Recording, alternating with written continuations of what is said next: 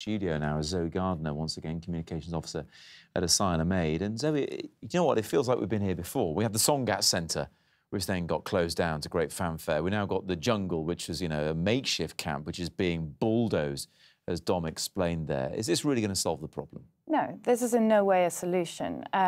It's very positive that at the 11th hour, our government has stepped in and finally taking a few very few very vulnerable children to safety in the UK. It's very positive that the French government has finally stepped up and at least found temporary spaces to accommodate, in theory, the number of people within the jungle. But just destroying a camp, just like just building a wall, you can hide these people, but they won't go away. They won't disappear. So where are they going to go to now? We hear about, again, as Dominic mentioned, some of them being bussed away to apply for asylum elsewhere.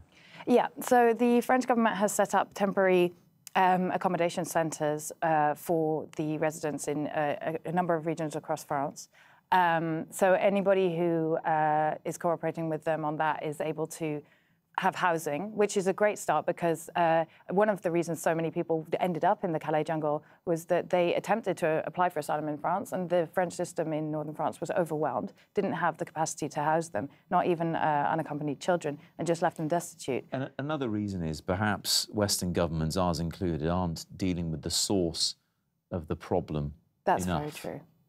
I think that it's very, very true that we are not dealing with this as a structural issue that goes across Europe. So Calais is a small part of a wider catastrophe that's going on across Europe because we have failed to invest time and time again. These temporary accommodation centres in France and these few children that we have in the UK, that's a tiny fraction of money spent by those two states as compared to the amount that has been spent on fences and on tear gas and on these measures that haven't worked and that haven't made the problem go away. Just briefly, Zoe, I mean, there was talk in the Cameron government, at least, of bringing in 20,000 child refugees directly from that part of the world where Syrians have fled to. Is that happening quickly enough?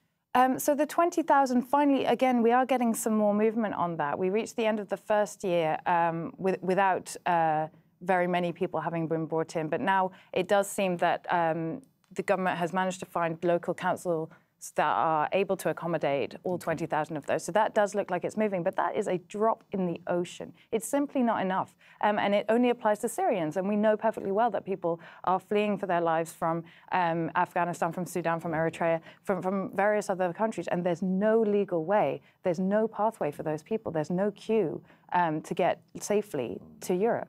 Zoe, many thanks indeed. Good to see you again.